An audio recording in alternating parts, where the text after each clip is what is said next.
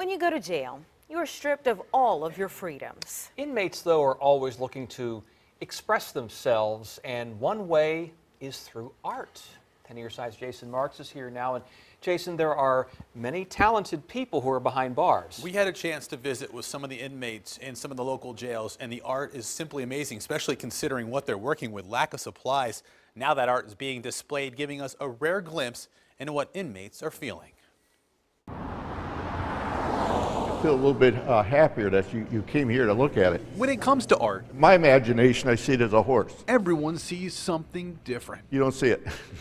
What do you see? And at the Chrysler Museum in Norfolk, But while you look at it, you get this deep emotional connection. from the paintings Everybody will see something different in it, I can guarantee it. to the photography, Everything's white, and then there's these little pieces of black that just jump out at you. there is no doubt This is different. plenty for the eyes. It's something that kind of unique.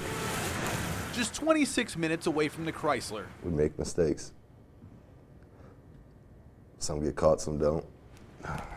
time is all inmates inside the Virginia Beach jail have, There's actually a lot of really good people in here. with plenty of hidden talents. I mean, I was actually a struggling artist on the street. Jonathan LeCount has been here for 17 months. Drugs. Not sure when he'll get out. I still haven't gone to sentencing yet. He, like most inmates, has been painted with a broad stroke. And there's some amazing artists in here. That includes Brian Mangum, who has struggles with alcohol. Someone leaves you, you're sad, you're lonely, you go to drinking. Someone dies, you go to drinking. It's a little embarrassing being in jail. William Kroom was in the Norfolk jail for driving drunk. Try to do a little bit of this to keep my mind off of my children and my family. This is to create a design. I want this color here, like a light brown.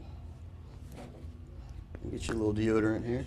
Using whatever supplies inmates are allowed to have. And you'd be amazed what people come up with while they're locked up. I draw my fingertip. Most of this was done with my fingertip because it's you can smoothly shade with it. And when they're finished, the imagination Where did this come from? and the talent will certainly blow you away. A lot of stuff just comes out of my head.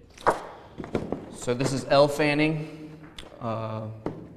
Found her picture in a magazine.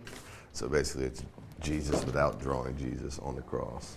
The finished products, It's incredible. worthy of hanging in a gallery. But that's very good. You know, that almost looks like the artists that you see in resorts in the boardwalk.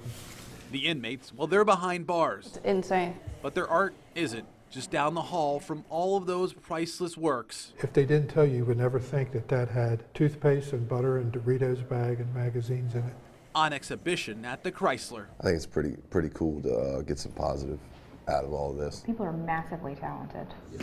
And though the inmates can't see it, A lot of people put a bad name on us because, we're in jail. there is comfort knowing everyone else can. Anything's possible if you put your mind to it and take your time, and I guess anybody could end up where I am now, make the one bad decision.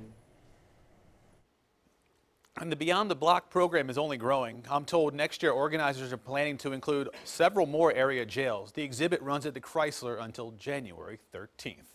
Jason Marks, 10 on your side.